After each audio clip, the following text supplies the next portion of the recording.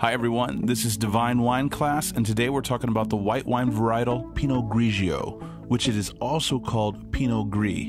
Here's your phonetical spelling for Pinot Gris. Notice that the S is silent. Pinot Gris is a dry wine with various levels of acidity depending on where it's from. If it's from Italy, we call it Pinot Grigio, and it is totally dry with high levels of acidity and a bitter almond finish. If it's from France, we call it Pinot Gris, where it can be a bit more oily in the mouth with faint notes of honey and honeysuckle. If it comes from America, you can call it by either name, unless it's from Oregon, where everyone calls it Pinot Gris, like the French, and they have more brighter fruit flavors with less acidity than the Italian or French versions.